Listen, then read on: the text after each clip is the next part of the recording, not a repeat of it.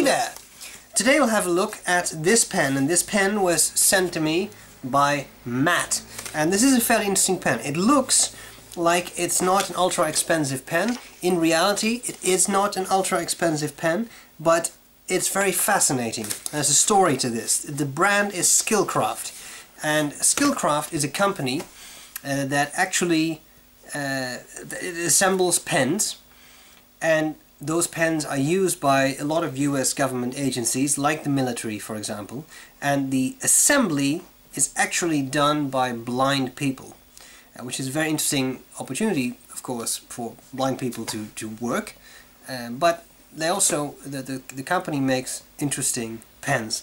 Ballpoints, but also fountain pens like this executive model. I've just saved you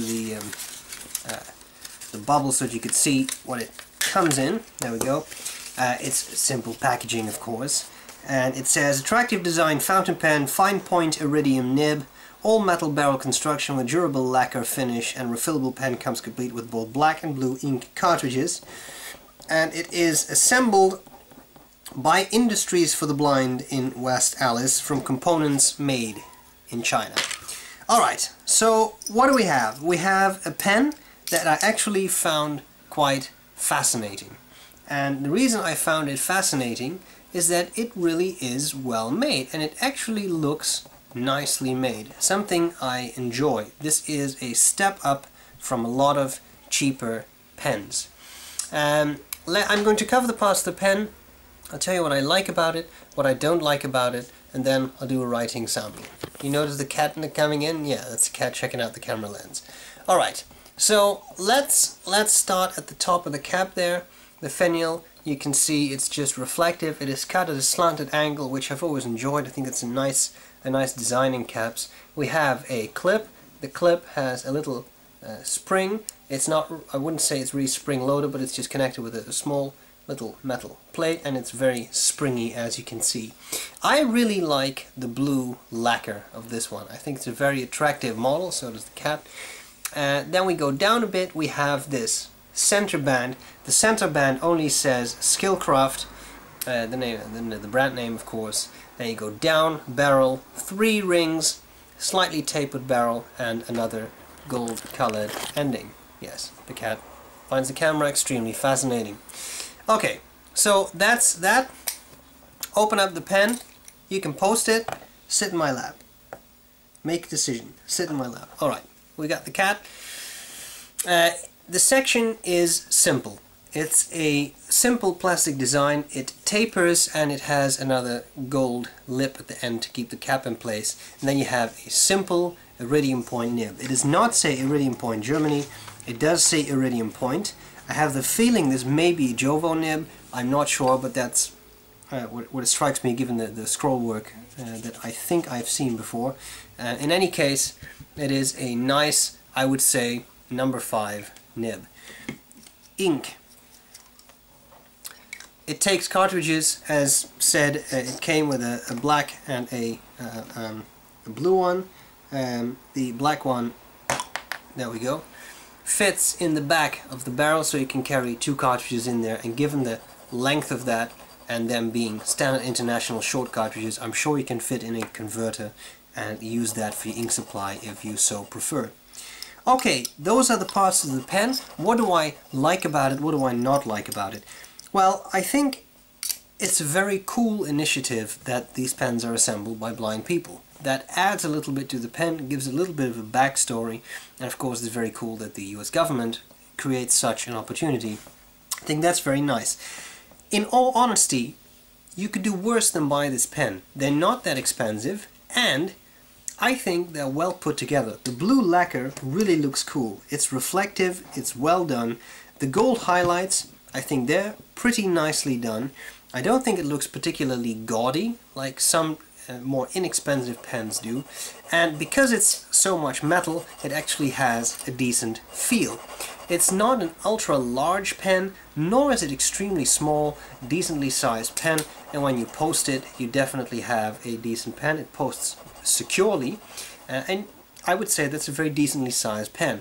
It will become a little bit top heavy, reason being it has a metal cap, It doesn't post extremely deeply, but that's you know, something not everybody posts. That could be an issue. I was very pleased by the nib. The nib they describe as fine. I think it is something between fine and medium. You may know these kind of nondescript fine medium line nibs, but it is very smooth. It keeps up well. I have not really had this run dry on me, so it is a well-tuned nib with a good adequate feed, which is very nice. Smooth writing experience. I found this very pleasant, especially given the price. I have seen pens that write a lot worse at this price point. What do I not like about it? Well, it's always easy to say that this slightly top heaviness, it is a bit bothersome, especially because for me the pen is definitely on the, I would say, shorter side if I use it unposted, so I like using this. Something else I don't like so much, this is a matter of aesthetics, the section is black, whereas all else is blue. I think it would have been very cool if they could have used a, I think it's plastic, the section. It would be really cool if they could have found a plastic that would match this blue a little bit more. I think that would just make it look more like a unit, a small peeve. Another thing I would say is I find the section to be on the thicker side, and there is not really anything wrong with that, but given the smaller nib, I think it looks a little bit out of proportion. I think if this would have a slightly bigger nib, maybe even number 6, it would look a bit better. Again, the nib writes very well though, so I won't really complain about that. That is pretty much all there's to it. Let's have a look at the writing sample. I hope this was useful, and I'm glad to see you later. Bye bye. Okay, so here we go with the Skilcraft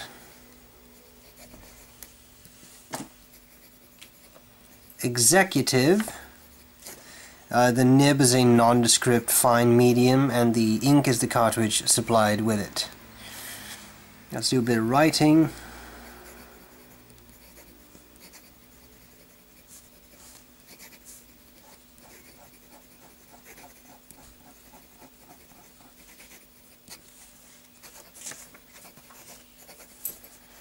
Writing is smooth, a fairly hard nib that does not really yield as you write, but it is a fairly smooth experience.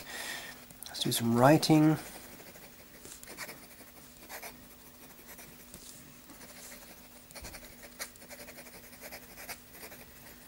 Don't really see any skipping. Feed seems to keep up, or appears to keep up fairly well with the writing. Let's have a look at the wetness.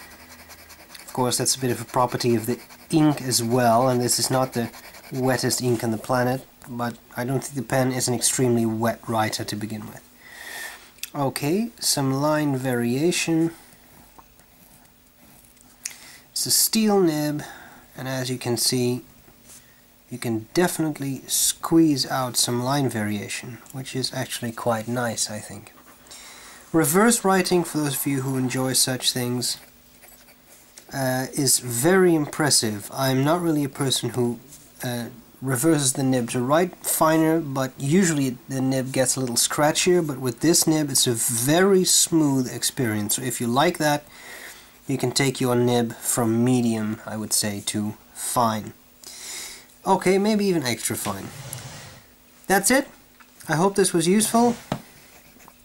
Matt, thanks a lot for sending us this pen. I appreciate it. Guys, I hope this was useful, and I'll gladly see you later. Bye bye.